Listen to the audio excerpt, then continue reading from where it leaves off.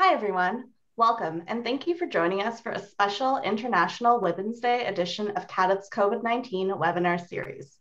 I'm Tasha Narayan, a Special Projects Officer at CADTH and one of the leads for CADTH's recent Women in Leadership Discussion Group pilot. These discussion groups were gender-inclusive, employee-led sessions that provided opportunities for our CADTH employees to learn from each other and discuss women in leadership-related topics of their choice in a safe space. The pilot for these discussion groups has just wrapped up, and I'm really looking forward to seeing what happens next. If anyone listening in today is interested in the concept of CADTH's Women in Leadership discussion groups and would like additional information, you're absolutely welcome to connect with me by email or LinkedIn, and I'd be happy to answer any questions you have. Today, I'm speaking to you from Ottawa, Ontario, Canada, which is located on the traditional unceded territory of the Algonquin and Anishinaabe people. For generations, the Algonquins have been keepers and defenders of this land. I recognize and deeply appreciate their historic connection to this place. And I want to thank the generations of people who have been stewards of this land. I'd like to encourage everyone watching this webinar to think about where you are and give thanks to the people who lived there before you and cared for and sustained that land. And take a moment to consider how the issues that impact so many Canadian women are compounded and multifaceted when it comes to the issues that are faced by Indigenous women. Now, today is International Women's Day. This is a worldwide event that began in 1911. International Women's Day is not a specific group or an organization. It belongs to all groups collectively everywhere. This special day aims to connect people of all genders in the celebration of social, economic, cultural, and political achievements of women. This day also marks a call to action for accelerating gender parity. As you would expect, the achievements of women are many and varied. Women are leaders, although not always recognized. And unfortunately, this is pervasive across every field you can imagine. In Canada, there is still a gender pay gap. It is 2021, and this problem still exists. Last year, the Canadian Women Foundation projected that it would take 164 years to close the gender pay gap in Canada at the current rate of change. And the challenges go well beyond pay. There are gender parity issues in education, immigration, politics, healthcare, as well as involvement in STEM. In fact, there are issues in just about every field. Now consider again how this even further impacts the lives of Indigenous women, Black women, racialized women, newcomers to Canada, those that are disabled, and people who are LGBTQ. And COVID-19 is making things worse. The pandemic has accentuated existing disparities, causing a reversion to traditional gender roles and adversely affecting the health of many women in Canada. And the possibility of a long-lasting physical, psychological, social, and economic effects is very real. This was the subject of a recent editorial in the Journal of Obstetrics and Gynecology Canada. And today, CADTH is very pleased to have the two authors of that editorial here to expand on the theme and share some thoughts on how we can foster gender equity during the COVID-19 pandemic. Today's speakers are Dr. Ini Chen, an associate professor and clinical research chair at the Department of Obstetrics and Gynecology at the University of Ottawa.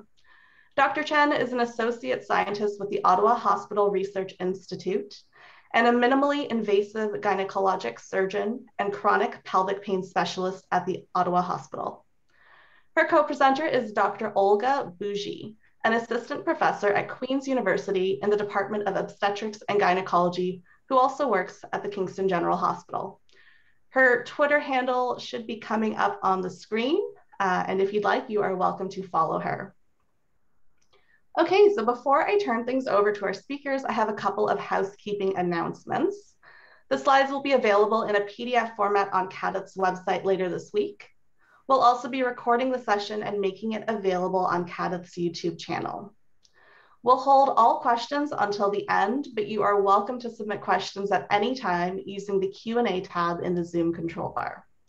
You can also use the Q&A tab if you run into a technical issue, and CADTH's event team will try to resolve that for you. So let's begin. I'd like to call on Dr. Chen and Dr. Bougie to get things started.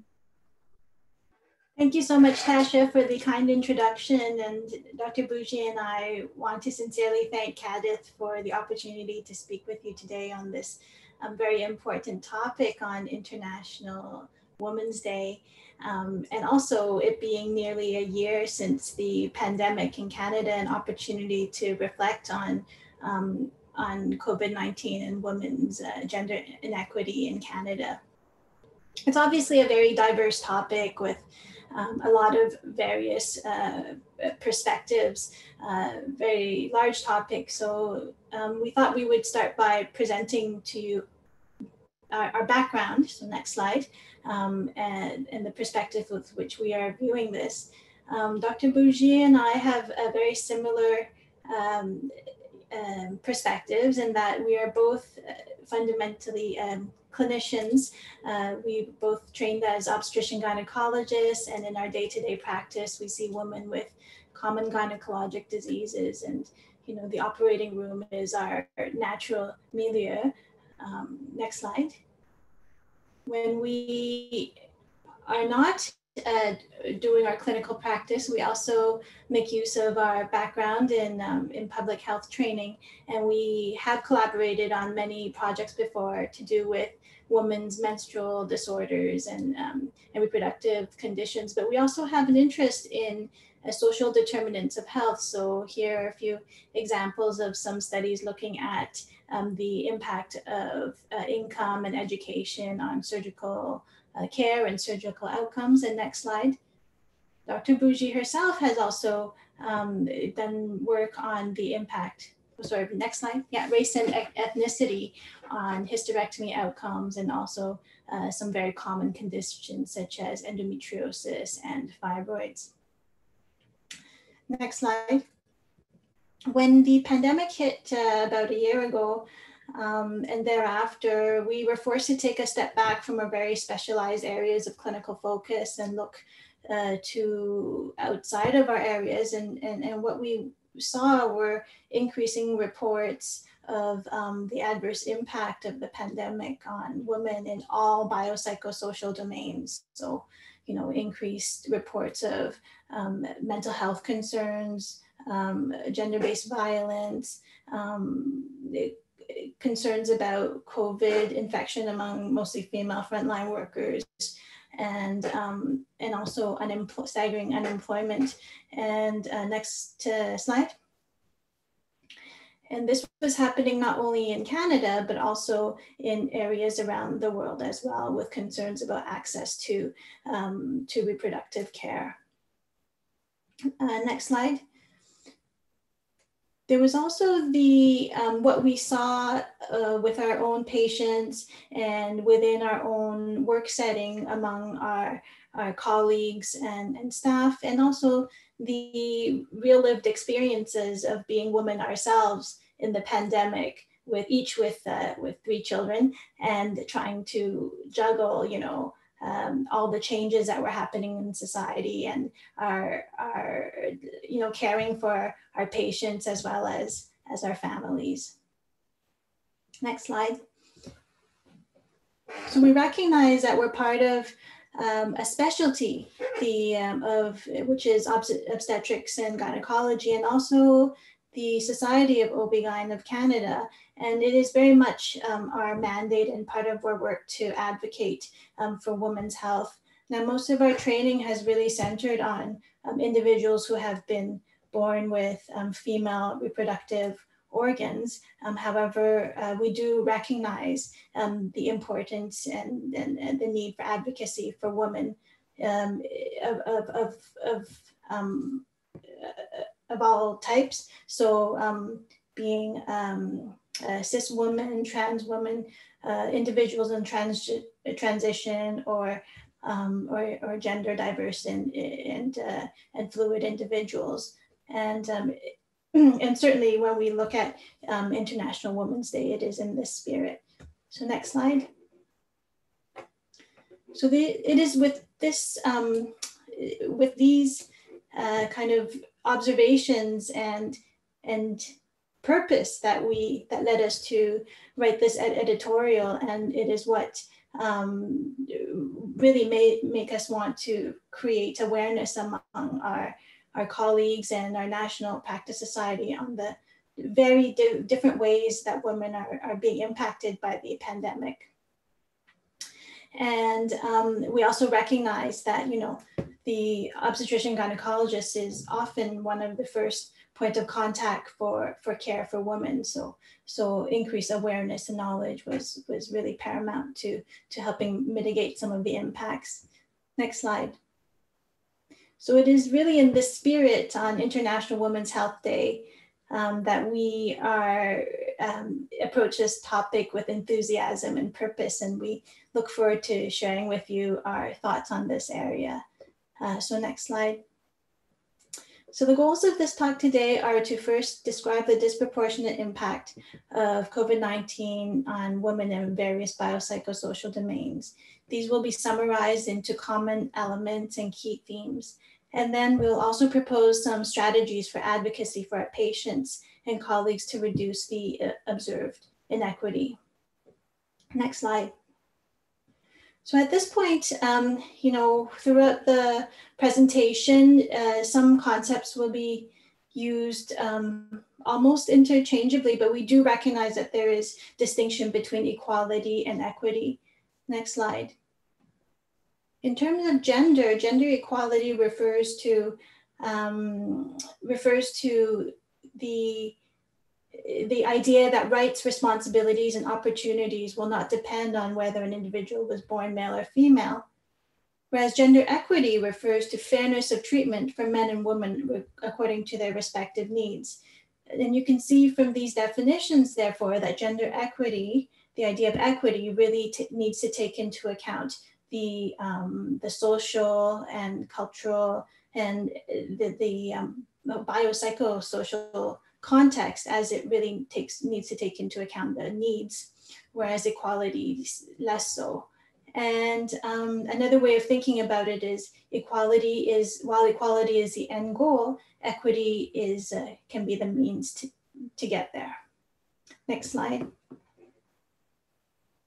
We also recognize that the pandemic has really impacted many vulnerable groups in society. Because Dr. Bougie and I are women's health care providers, our focus today is on women, and certainly it is my interest in women's health and advocacy that led me to this place. Next slide. And we do know that societies that have better gender equality are also societies with more fairness, economic prosperity, health, happiness, peace, and security for all segments of society. So how has the COVID-19 pandemic impacted women's health and women's wellness specifically? Next slide. One of the first things we noticed early on in the pandemic was the staggering rates of unemployment. So between February and April 2020, employment decreased by 17% for women compared to about 15% for men. However, when there was a bit of recovery, unemployment fell by 2.4% for women and only 1.1% for women. 2.4% for men and only 1.1% for women. So for these reasons, the employment situation has been also called a she-cession in Canada. And here's a graph that shows basically women being disadvantaged in most aspects of measurement. Next slide. We compare this to the women during the pandemic, during the Spanish flu in 1918. And interestingly, this phenomenon was not observed then. At that time, there were such staggering casualties and lack of employable personnel that women were actually forced to take on roles in the workforce that were traditionally thought to be male roles, and this actually led to advances in women's rights and women's equity. So the idea that not all pandemics are the same, and that pandemics do occur in the context of culture and society, and that in itself shapes the equities and changes that are seen is interesting. So back to the current pandemic, next slide. Why were women disproportionately impacted in terms of unemployment?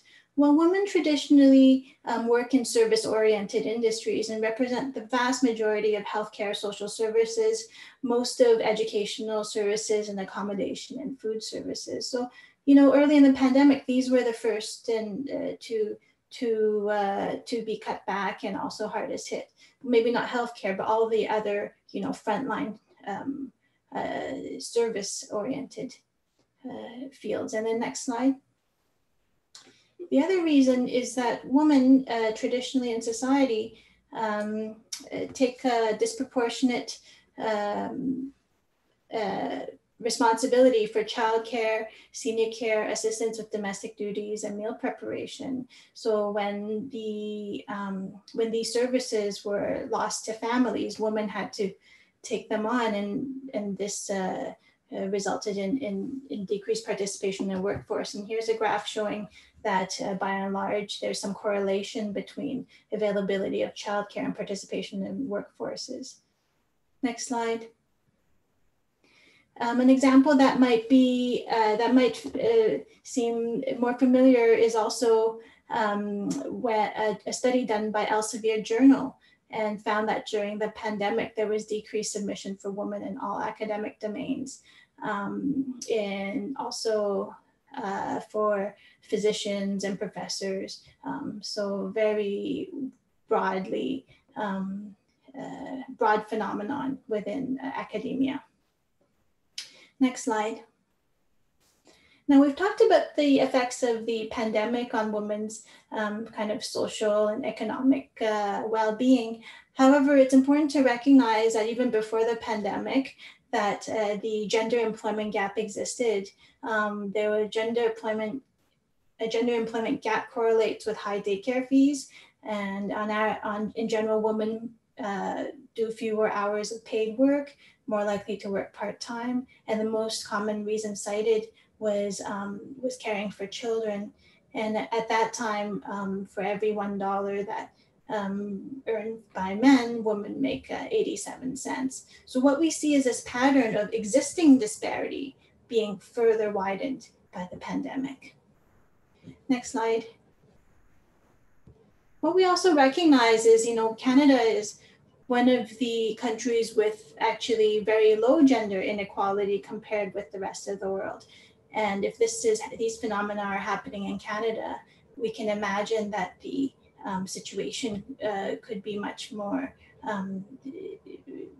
exacerbated in other areas of the world. Next slide. And certainly this is recognized by the United Nations, where COVID-19 has deepened existing inequalities in economic, gender, and social fronts. And it's a time for action and solidarity. Next slide. And certainly in a survey of 6,000 women in 40 countries, women reported much more concerns about income loss compared with men, and more concerns about food security, and also more concerns about women's health. Next slide. So far, we've been talking about mostly social and economic concerns of women. And we recognize that it is within this context that women have health and well-being. And one of the main questions we had as health care providers was, how does the COVID-19 pandemic, how has it impacted women's health inequity? In particular, mental and physical health being our definition of health. So next slide. To answer this question, we used a tool that's very familiar to CADTH. We performed a scoping review and went through a variety of articles and were able to identify some which we summarized in a few key themes, which we'll be showing you in a bit. So next slide. The first theme we identified was COVID-19 infection. Now we knew that men appeared to be more susceptible to more severe infection early in the pandemic, but it was surprising for me to learn back at the time that women were actually comprised most of the COVID-19 related infections and deaths early in the pandemic. So in Canada in June 2020, 57% of COVID infections and 54% of COVID deaths were women. Now, some of the factors were that women were there were more women in long-term care homes, but also the idea that, again, women represent most of the healthcare social services workforce. So certainly, for example, in Spain and Italy, the majority of infected healthcare workers were women. And also later on, we also learned that pregnancy also confers specific vulnerabilities for increased severity of disease. Next slide. And certainly in terms of mental health, there was always a mental health gap between men and women, but we see this gap widened in women during the pandemic. And we've already alluded to many factors that have contributed to this phenomenon. Some being social and economic, but also occupational. A lot of reports in the literature of the increased stress that women face. Next slide.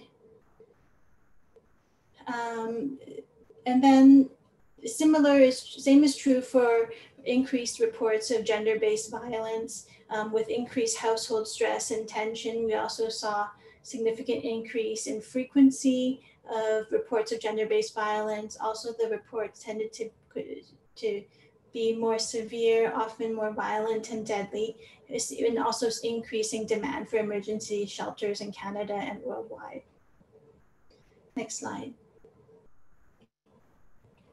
One of the areas that really hits close to home for Dr. Bougie and I is the issue of healthcare access. So during the pandemic, there was wide disruption in clinical services, including to many women-specific services. And whereas we think of healthcare access as, the availability of hospitals and clinics, access can be thought of in the broader form. So, for example, the financial means to afford treatments, the ability to get to your appointments, and also the time and relief from caregiving responsibilities, which has become a bigger issue since women are discouraged from bringing their children to appointments.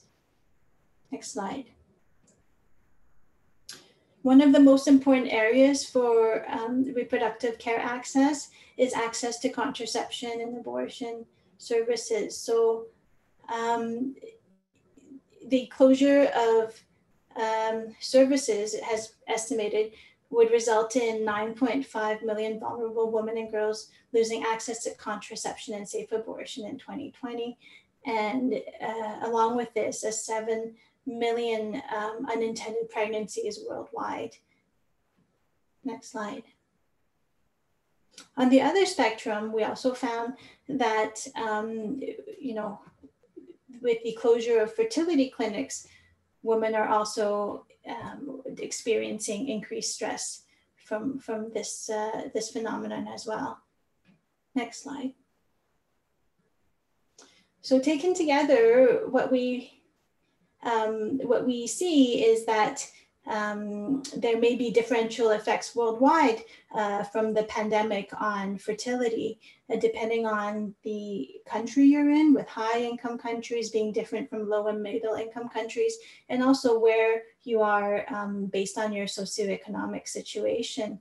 And again, reinforcing that the idea that the effects of the pandemic on health are modified on the cultural and social context in the country that you're in. Next slide. In terms of obstetrical care, there is concern that delay in seeking care can result in possible increase in adverse outcomes such as stillbirth.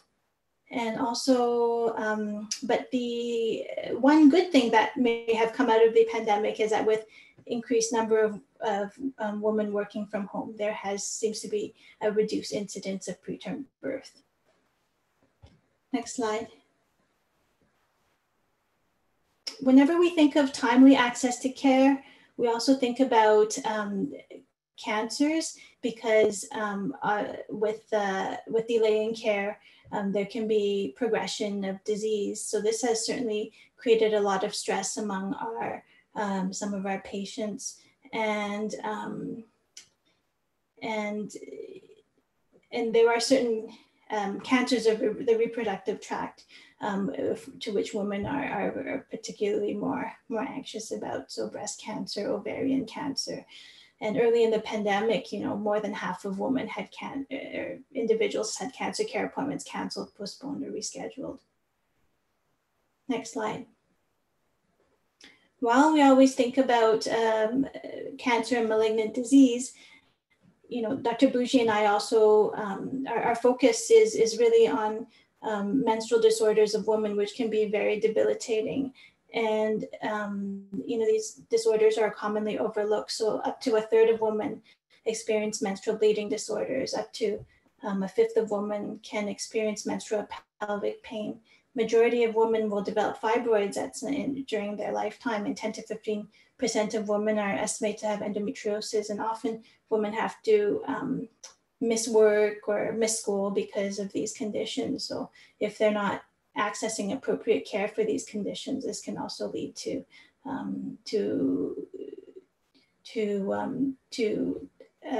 a barrier to participation in employment. Next slide.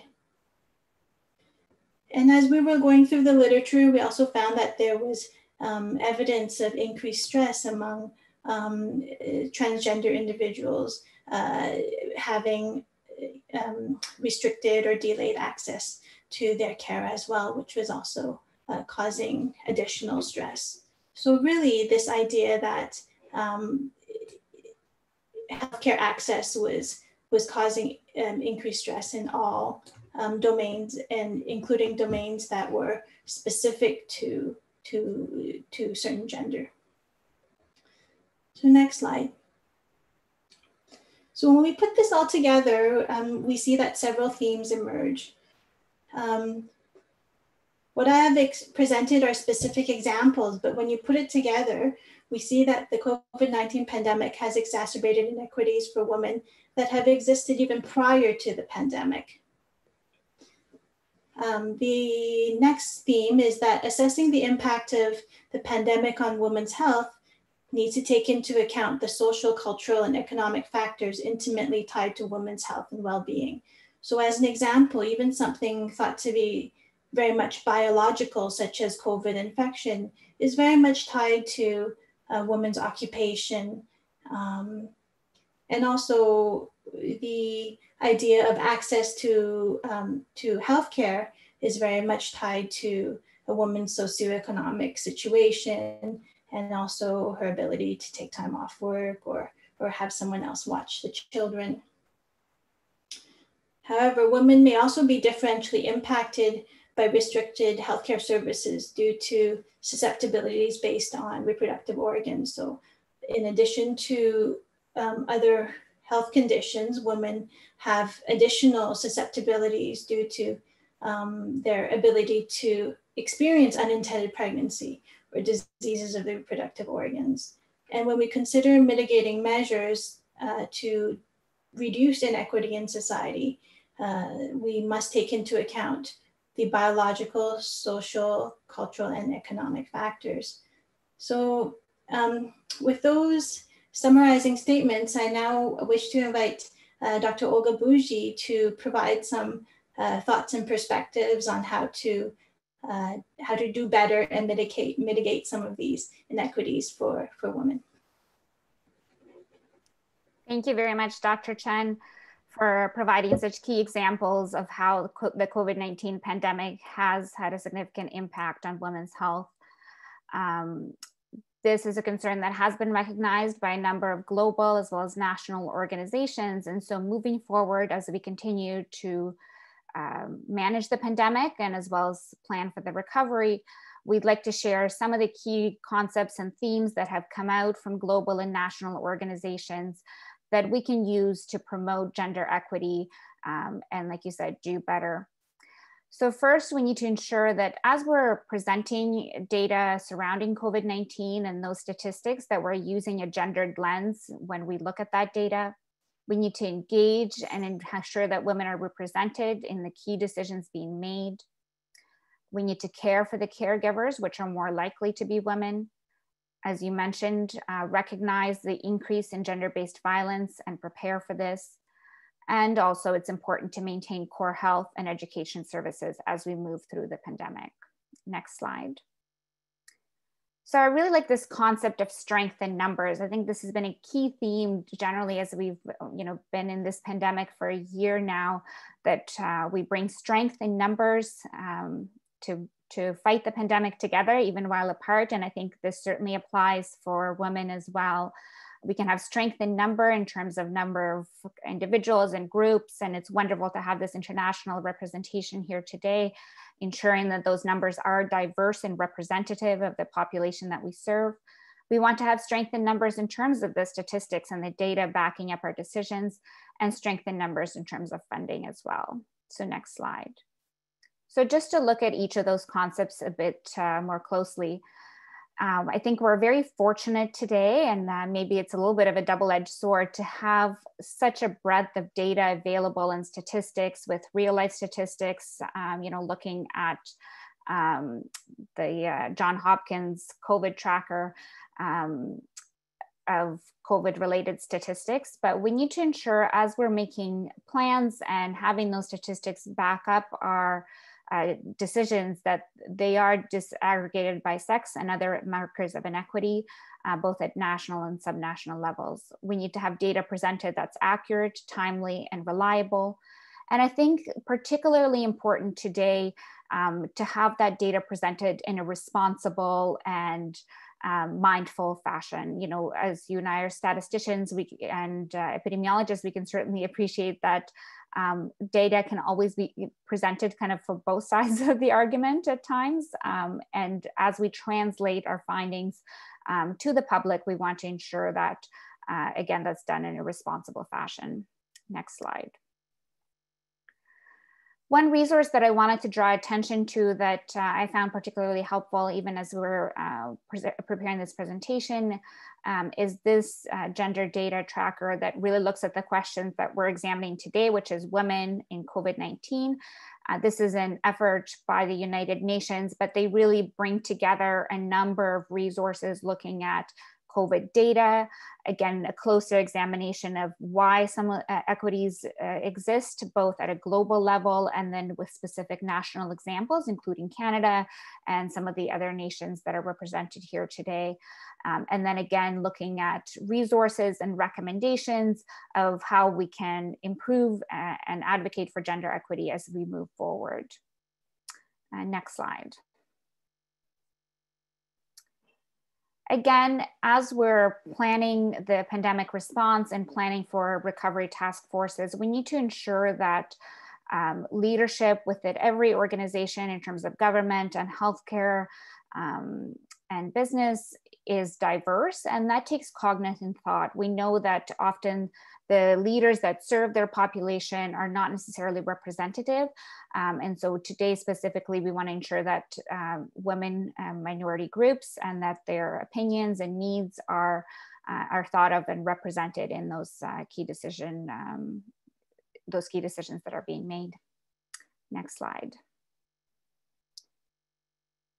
I think we can't talk about COVID-19 and women and not look into this theme, which has been so central, and that is the theme of caregiver burden, which is one of the key factors that have led to the disproportionate impact of COVID-19 on women. We know that women are more likely to provide caregiving that is both paid and unpaid work. And so, as you mentioned, one of the key advocacy points is to ensure that there's universally accessible and affordable childcare and long-term elder care. And, this was certainly a concern before the pandemic, will continue to be a concern after the pandemic, but the lockdowns that happened really, really exacerbated this issue. One positive thing that I can share from a local point of view in Ontario, when we had our more recent lockdown and schools were closed again, childcare was deemed an essential service. And so families still had access to that. But again, that's something that needs to be prioritized. We also want to ensure that workers in childcare and elder care, which are more likely to be women, are appropriately remunerated. We know that often those workers are more likely to be vulnerable populations. And because of the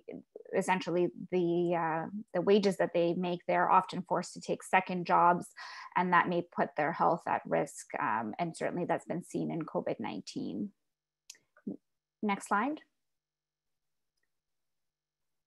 Another lens through which we can look in terms of the caregiving that women provide is looking at frontline health and social workers. And again, we need to advocate that these individuals have equitable access to training, especially during this pandemic, as they've been asked to take on many responsibilities which aren't their primary area of focus.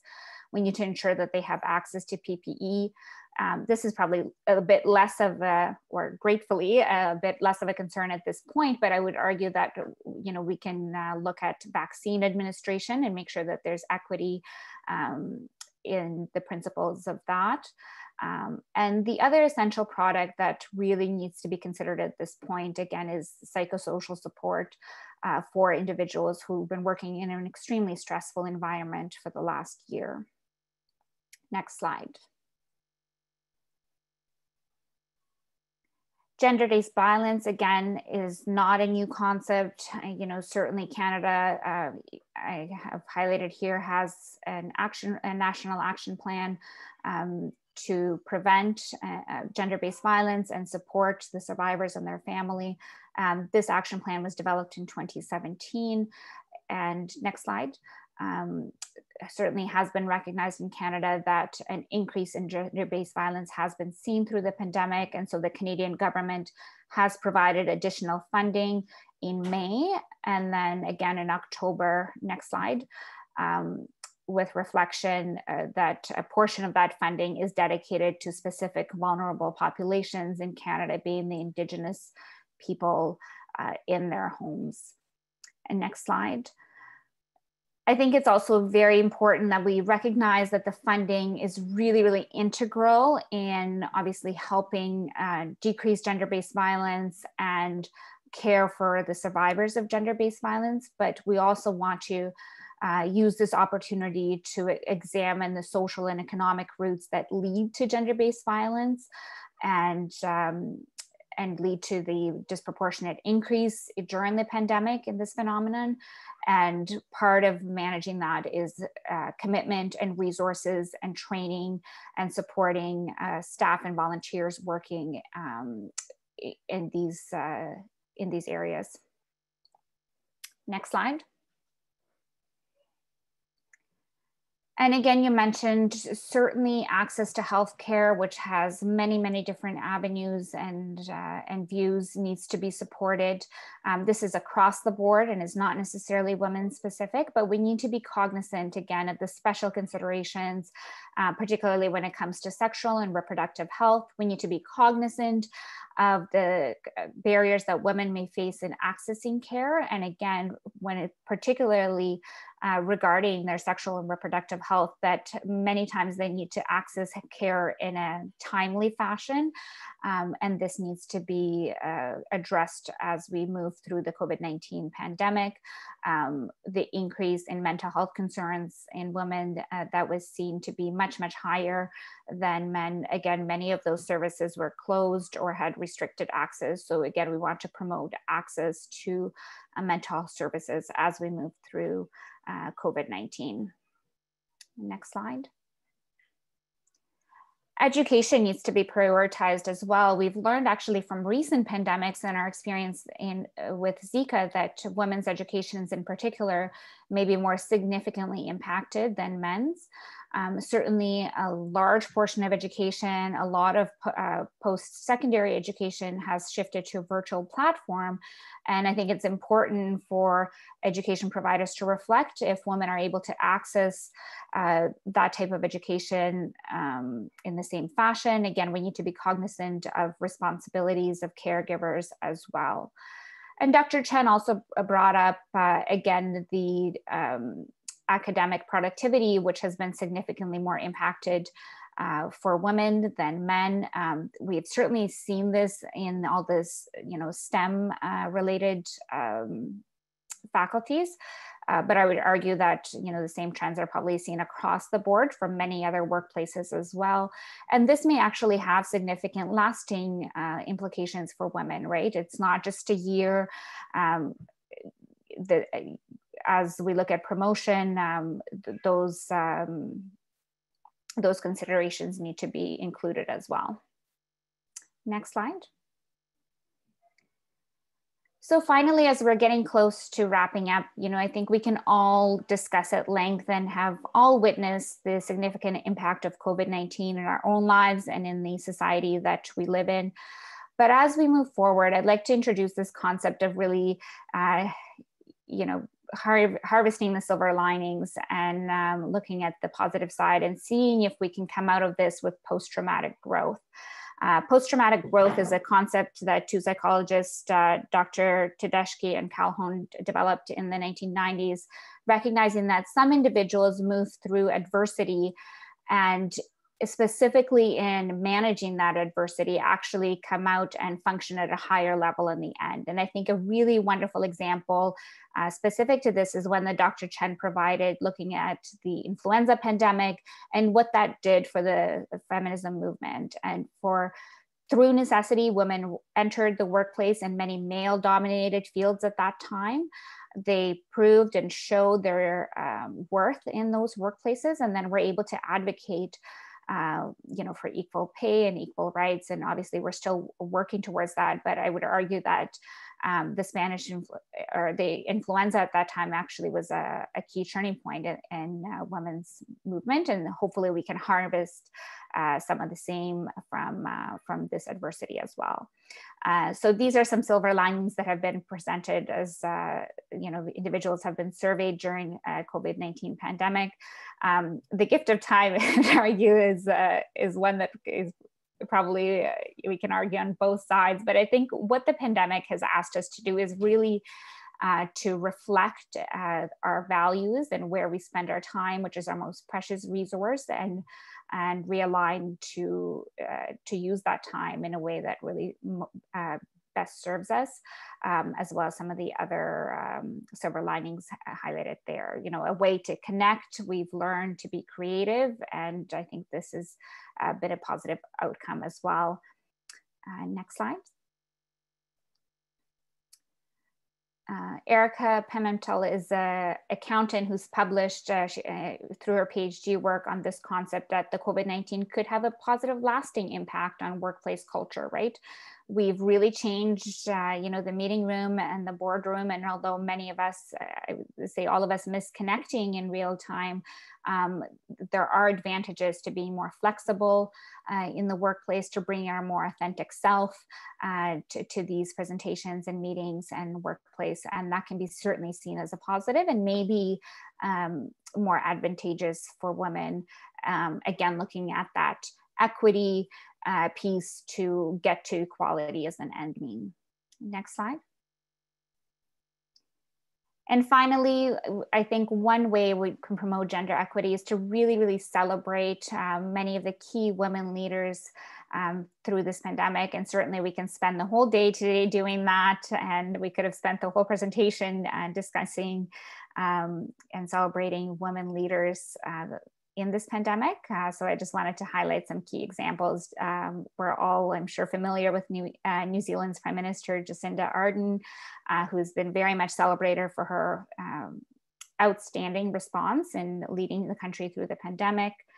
And next slide, on our Canadian national level, we're very proud that more than half of the chief medical officers of health are women, leading Canada through this position, through this pandemic. Certainly a position that I can say I don't envy, and they've really done a phenomenal work in each of their jurisdiction, making difficult, important decisions every day, and providing excellent examples of leadership. And next slide.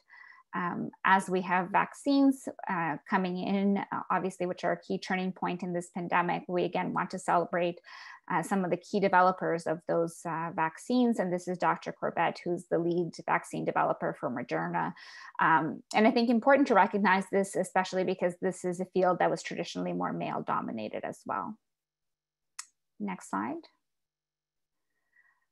An example that's really close to us, obviously, is really the takeoff of virtual care, which was around before the pandemic, but certainly with physical distancing and lockdowns, virtual care just took off.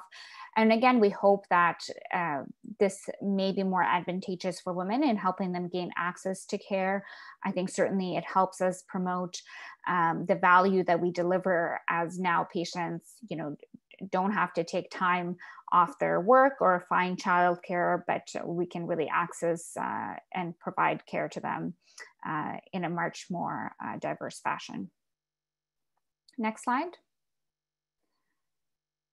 So to conclude, we certainly have discussed today that COVID-19 pandemic has disproportionately impacted women through a number of mechanisms, and it's important for us to recognize and be cognizant of this. It's imperative to consider the impact of the pandemic through a gendered lens, supported by specific and reliable data, and that management and recovery efforts must consider principles of gender equity in their policy and action. And so again, next slide. Thank you so much for being with us today, for listening, and for CADTH for inviting us to this talk. We're very, very proud to present this topic, which is very near and dear to our hearts, particularly on International Women's Day with this panel. Thank you very much, and we hope there are some questions. Thank you so much, Dr. Chen and Dr. Bougie, for your very insightful presentation. We'll now open the virtual floor up for questions. And as a reminder to our attendees, if you have a question, please send it along using the Q&A tab in the Zoom control bar, and we'll take as many as we can. So let's start off with a question for Dr. Innie. If you had to choose one women's health disparity to address, what would it be? I think that's a great question, because there obviously are so many aspects to this topic. From the day-to-day, what I see the most are women affected by their reproductive organs and and menstrual disorders. And really my gut feeling is to say, we really need to advocate for women's gynecologic conditions and make sure there's great access and no barriers to their seeking care. However, in preparing this presentation and in our work with Dr. Bougie, it's become clear that women's health really depends on their whole overall biopsychosocial well-being. So what's become clear is when women are empowered, when they have the means and the either the knowledge and the financial resources to advocate for themselves, they will do so. So as much as I want to focus,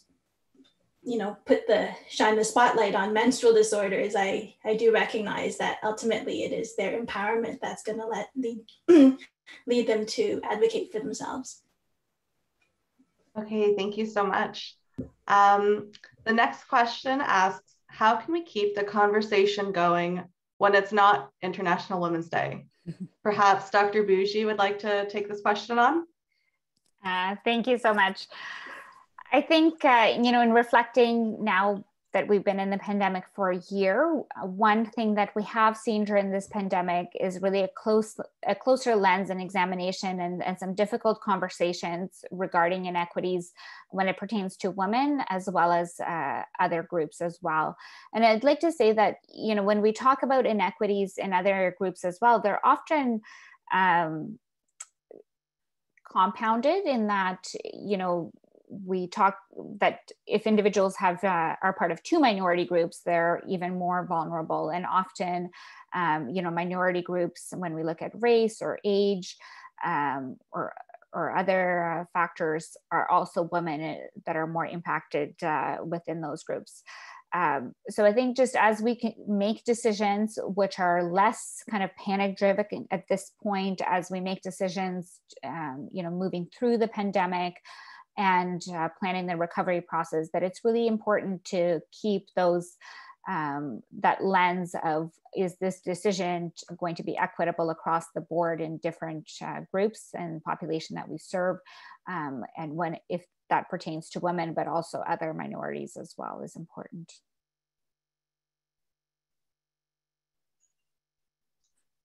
Okay, thank you so much. Another somewhat related question to that asks, do you have any stats on how the pandemic has affected women with disabilities and any differences in race and culture and how that's impacted women?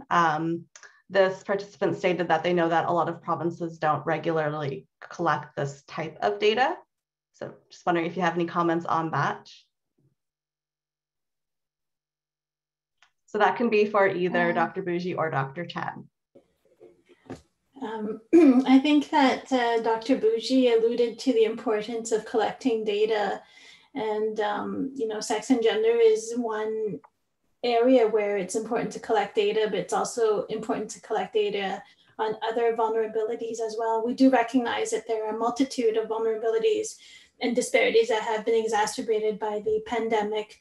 And what we do find in the literature, like Dr. Bougie was alluding to, is if a woman was also part of another subgroup, their vulnerability is, and the inequity is even more exacerbated. So as an example, when there is violence against a certain ethnic group, for example, Islamophobia has increased during this time as well. The segment of that subgroup that is targeted is more likely to be women than men. So while we haven't presented any specific statistics, we do recognize the importance of intersectionality and considering the various components of social determinants and vulnerabilities in this type of work. Okay, thank you very much. Oh, please go ahead. Similarly, I'm not sure if I've seen Canadian statistics, but I know in the US they're available, and as hypothesized that we see significantly greater impact of the pandemic in compounded minorities. So for instance, Black women, Hispanic women, etc. Okay, thank you. Next question asks, due to the pandemic and women going through their pregnancies and appointments alone, what was the impact on women's mental health and the health of the moms and the babies? So in terms of looking at obstetrical outcomes, and some of the concerns that you brought up are very poignant, but I'm not sure if there's lots of evidence to support it at this point. When we look at health outcomes there in pregnancies, there was maybe a concern of increased risk of stillbirth in women kind of having concerns and delaying seeking care, although this hasn't been shown across the board. And actually one positive outcome that we saw is a decrease in preterm stillbirth. The concern of increased anxiety and not having support personnel is certainly one that's a concern. And as providers of obstetrical care, we have attempted to, even when partners are not able to present in person, that they're able to be at the appointment virtually, so to speak, and certainly have made exceptions for exceptional situations. That's exactly it. I've certainly seen a lot more patients requesting to record the baby's heart rate, or calling their husband so I can talk. We can kind of three-way call, and yeah, it is very much a source of anxiety What we find is that the more information we provide women in advance of their actual delivery, the more we acknowledge that this is actual a cause for anxiety, the more we can mitigate that. So I guess we can speak from our frontline experience, and we don't have any specific examples at this point from the literature to speak to this specifically. Okay, thank you so much. So unfortunately, we're almost out of time and we'll have to wrap up the question period. Before we go, I'd like to give each of our speakers an opportunity for a final word. So Dr. Chen, if people only remember one thing from this webinar, what would you like it to be? I think that when we think of the word woman, we must consider all the various aspects, not just the reproductive organs, not just the mother, not just the wife, or not just, you know, the work that she's doing, but woman is a very multi-faceted, complex word and entity that must be considered whenever we think about advocacy and healthcare policies. Okay, thank you. Dr. Bougie, same question. What is the key takeaway message from your perspective? Wow. I think certainly we have all been impacted significantly by the pandemic, but we need to recognize that women and other minority groups have been disproportionately impacted. And as we plan for recovery, as we plan hopefully in the next year to have this done virtually when we're all traveling, we need to plan that with a gendered lens and a recognition of the disproportionate impact on minority groups to promote equality on the other side. Okay, thank you so much. So that brings us to the end of today's session. Let's give a big thank you to our two speakers and to everyone who's tuned in for today's webinar. A special thank you to all of you who continue to work for gender parity in Canada and around the world. And that's it for now. A short evaluation survey will open up in a new window when you exit the webinar. Please take a moment to fill it out. The webinar and slides will be posted later this week. And please keep an eye on CADTH's website for upcoming events. All right, take care, everyone. Continue to wash your hands, wear a mask, and stay safe.